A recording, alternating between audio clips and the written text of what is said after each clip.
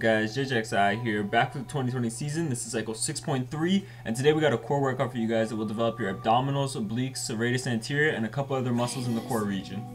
First up, we got the sit-up. This is a common exercise for the abs, and I just want to make sure that when you're doing this exercise, lower yourself back down slowly so you can get more out of the eccentrics of the exercise, thus tearing the muscles better, allowing them to grow back even stronger and bigger. Next up, we got the V-up. The V-up is similar to the muscles that it targets, just like the sit-up, obviously, but it also targets the hip flexors a bit more than the sit-up does, and it also targets the low abs, which makes it easier to get an 8-pack.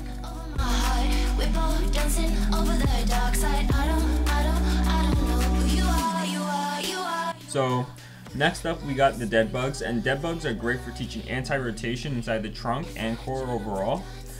This can also become a weighted exercise to get more stimulus out of it. If there's anything that you really want to focus more on strength, the dead bugs are more for that, whereas volume should be something with like a sit-up.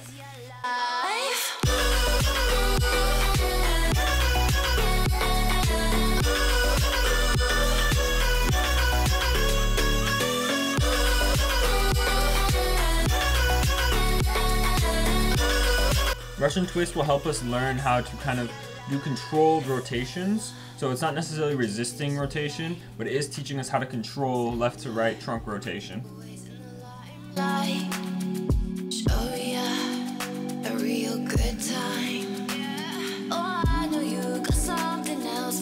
So here we got C to V-ups. Again, they target the low abs and the hip flexors. Just that this is an easier variation and allows you to grind out more repetitions. To finish off this workout, we got shoulder taps and push-ups to teach isometric core strength and also develop the serratus anterior. I hope you guys all enjoyed this video. JJXI out, and I hope this workout is helpful to you.